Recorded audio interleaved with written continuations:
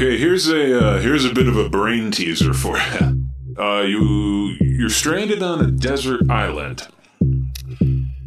It's just an island, and you're there, you're alone, and three crates wash up on the shore. One is marked apples, one is marked oranges, one is marked apples and oranges.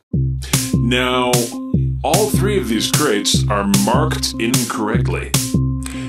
If you could only reach into one crate and pull out one piece of fruit, how would you mark all of the crates correctly?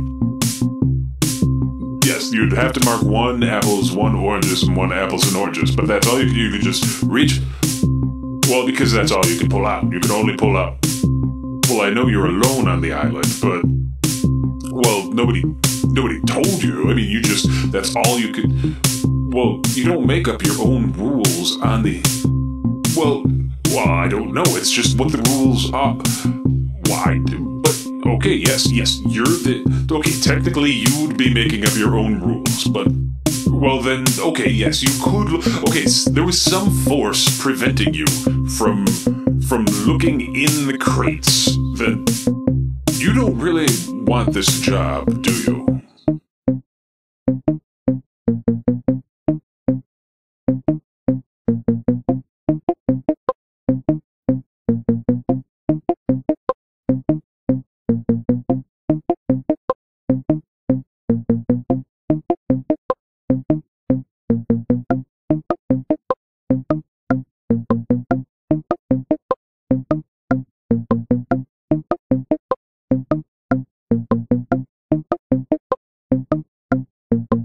I'm sorry, I know this is our fourth interview, but we're just not seeing the ornamental door frame specific experience in your work history that's required of our ideal prospective candidate for this position. We see that you have some customer service experience, but not some ornamental door frame specific customer service experience in a call center of this size in this region, working for a catalog that I specifically put together. I'm sorry.